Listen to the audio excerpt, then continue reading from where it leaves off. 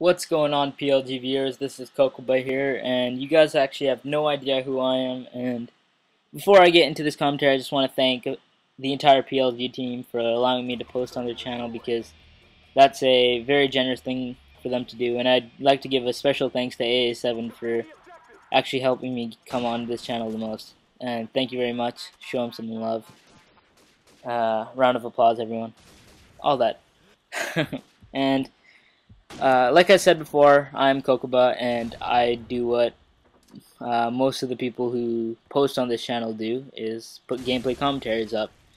And I don't really have a kind of special topic to talk about, and that's what I usually do, so I'm going to ramble on about random things. So if it gets, I usually try to keep it in a kind of a sensible range. I actually don't even try to make it that random. But if I do get off topic, that's okay. That's me. That's my personality. And just to start this commentary off, I'll just introduce what I'm using. It's the R700 from COD4, playing a bit of Search and Destroy on Bog. Don't look at the gameplay too much. It's not that amazing. I'm sniping very poorly in this game. I was just kind of messing around. And as you can see me trying to get a random no-scope across the map. I'll hit one eventually. You know, how do you think Grizz does it? Zer Cocoba. That's originality for you. But yeah, like I said, I'm a gameplay commentator, and something I think I do differently than other gameplay commentators is I have different gameplays from people. Although at the moment I don't, because Modern Warfare 2 is so high on demand at the moment, and it's actually, I think it's way too high on demand. The game's good.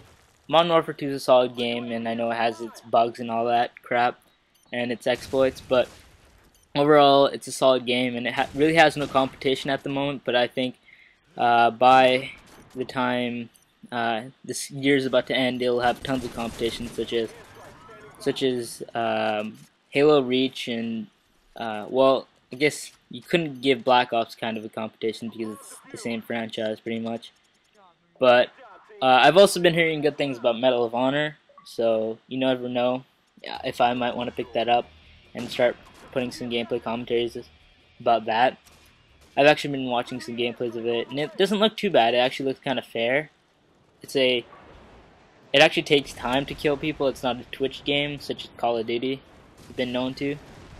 And I think that's probably one of the reasons why Call of Duty actually succeeds, as in, you know, entertaining a huge amount of fans. It's a very, people who play Call of Duty probably don't have the longest attention spans, so they want to get kills really quickly, and you know, that's what Call of Duty actually kind of does.